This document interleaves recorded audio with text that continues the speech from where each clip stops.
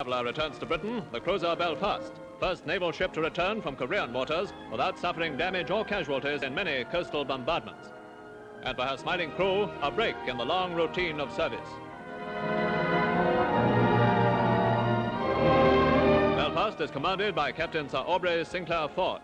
I like to feel that some of our bombardments have considerably helped the success of the forces in the successes that have recently been achieved.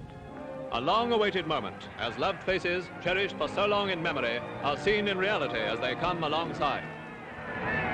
And the fluttering paying-off pennant means well-earned leave for a brave ship's company home from the sea.